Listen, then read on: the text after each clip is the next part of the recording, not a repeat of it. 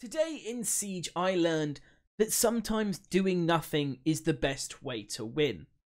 Hey, what's up guys, Irish Turtle here, and in today's video, I'm going to be teaching you guys something that I recently learned in a ranked game right here on Border. Now, to be honest, this may sound like a really counterproductive video title and video, talking about the idea of being able to win a round without doing anything. But I promise you, once I start to get into this video, it'll make a lot more sense. You'll start to understand where I'm coming from, and hopefully you'll actually learn some useful benefits to doing nothing in a round in Siege, but still being completely useful to your team.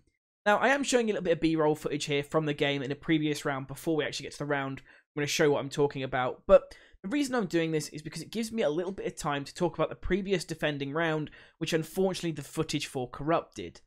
So in the previous round, basically, we were playing in the customs area on the downstairs of this map, in sort of the southwest corner downstairs.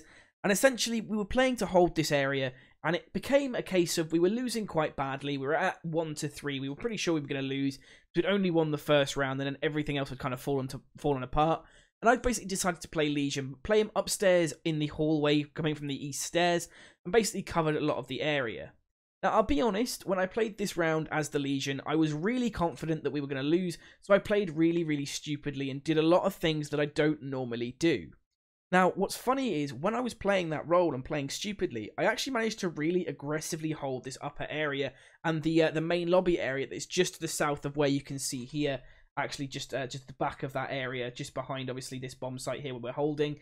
And what's funny was, I played it so well that the enemy team wanted to get rid of me in that location. They didn't know what to do, they didn't know how to deal with it, and they basically just kept coming up against me and getting kills on them, and it basically effectively helped us win the round. I managed to get, I think it was 3 kills that round, and basically I played really, really effectively and aggressively, and it stopped them from winning. Now, the reason I'm telling you about this is because this actually leads on into the next round that I played as Legion, when we played that same bomb site at a later point.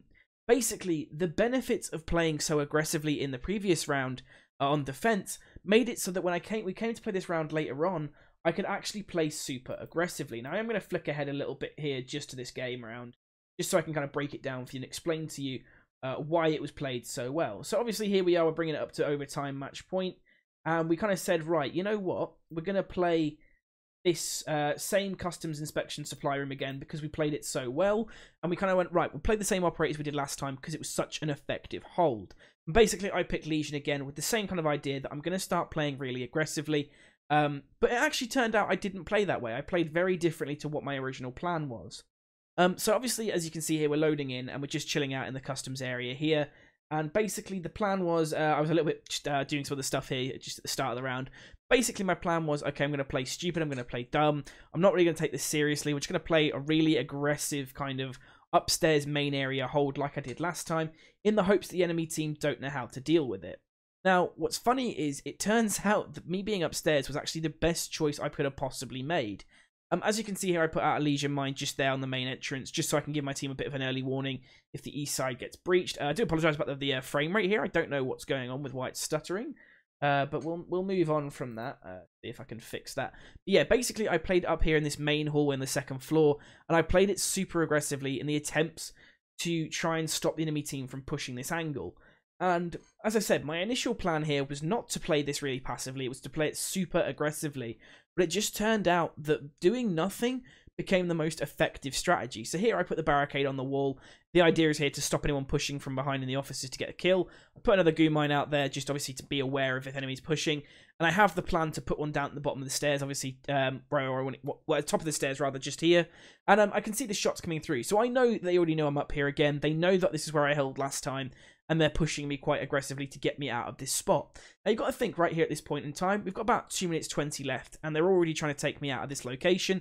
They're pushing the upstairs areas quite aggressively, and they know I'm here.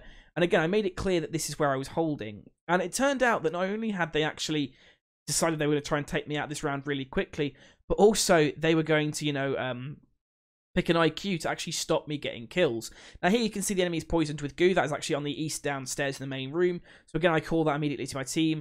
And again, I'm kind of up here. I'm not really doing anything other than maintaining a presence in this main hallway. I'm not getting kills. I'm not playing aggressively. Here you can see the player who I kind of know is pushing this way. So I kind of put a few shots, make him a little bit afraid. and push away. And then I realised I kind of can't really hold there anymore, so I push towards the offices here, towards the obviously just off the hallway. Now the reason I do this is because in this location, I'm still kind of a threat to the enemy. They kind of still know that I'm up here. They kind of have an idea that I'm here. And again, you can see I've already wasted a minute, and they are still trying to deal with me in this location. It sounds odd, and it might sound really strange, but you're about to see I flick to the left, and you notice the 2 goo mines are still there. In a moment, they'll start to disappear. The one in the hallway, actually upstairs, is already gone. So I know that they are still trying to push me in this location. They are still trying to deal with me being in this spot, because they don't know what to do. Even though I'm not really, like, attacking them, in this passive position, I'm still a threat to the enemy team. Basically, by doing nothing, they don't know where I am properly. They haven't got a positive fix on what I'm doing or where I'm holding. They just know I'm here. They know that there's a legion up here. It's in the back of their minds. They know if they try and push that lower east side, there's going to be a problem. So I put out the goo mine there. Again, it was just the idea that if someone might push, they might get me there. And again, the drone goes out immediately. So again, they know I'm still here. They know I'm still a problem. I get another goo mine poison. And realistically, I overpeaked this quite a little bit. I shouldn't have redone that. But again, the point is they know I'm here. I'm keeping them kind of distracted. I'm not really doing a whole lot on the end of killing. And as you can see, we're down to the last 23 seconds.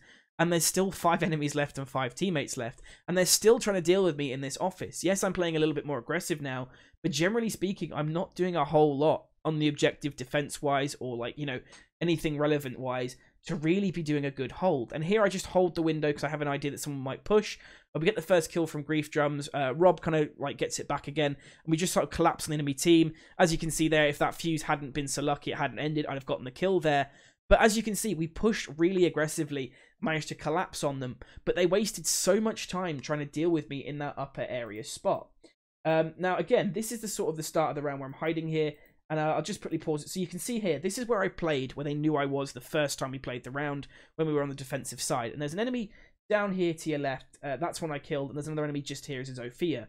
Now, I killed these 2 enemies. And again, it meant they knew I was up here. It meant they knew that I was kind of, you know, a threat to them up in this area. And that had to make them conscious that I was here. And because I played this so aggressively this round, the next round that it comes across... Ignore that. The next round I come across, I'm basically a threat to the enemy team. They know I'm up there. They know I played it effectively. They know I played it really aggressively. And they're worried. They don't want to have to just leave me up there in that location where I can be a trouble for them. And so they want to push me. But because I'm playing so passively, because I'm not being aggressive, I actually managed to utilize just the threat of me being there. It has nothing to do with me getting kills. Although, yes, I do play a little bit aggressively here and there. It's all to do with just me being there, doing nothing. Because doing nothing means they don't know where I am, they don't know what I'm doing, and because they weren't droning properly, they didn't know how to deal with me properly, because they didn't know what the actual effective idea I had was.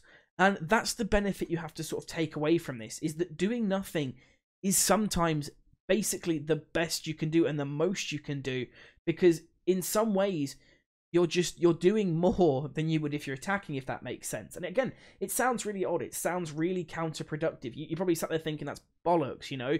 You have to do something to be useful. But on the defensive side, just the threat of knowing somebody is there is enough to keep you worried. I mean, in a previous game that I don't have the footage for, unfortunately, we were playing on Oregon, and there was a Caveira on defense who attacked us a couple of times, got, I think it was 1 kill, and then basically just disappeared and started roaming on the upstairs of Oregon and around the towers and stuff.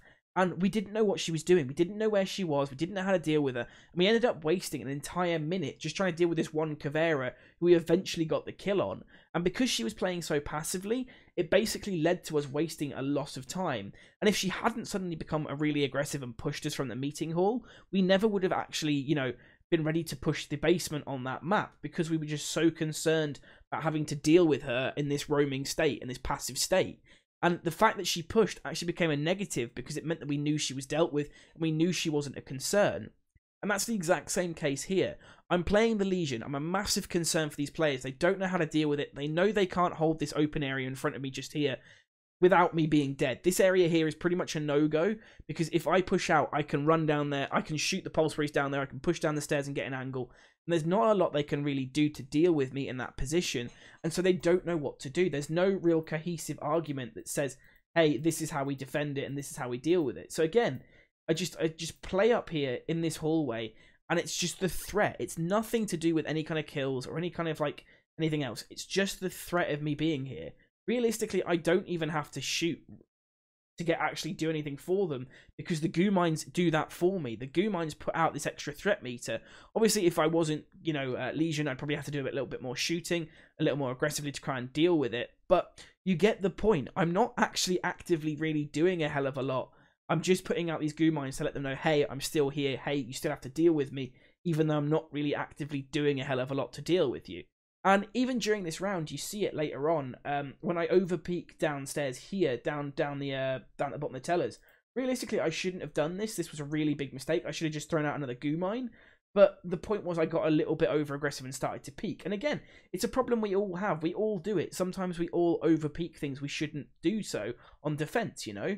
Sometimes it's just the idea that that's an issue you have to deal with.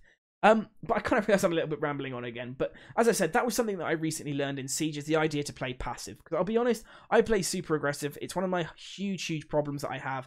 I don't play passively enough, and in some cases, I just do too much. And this was just a perfect example of just doing just so little for the enemy having to deal with it and making a huge impact on them.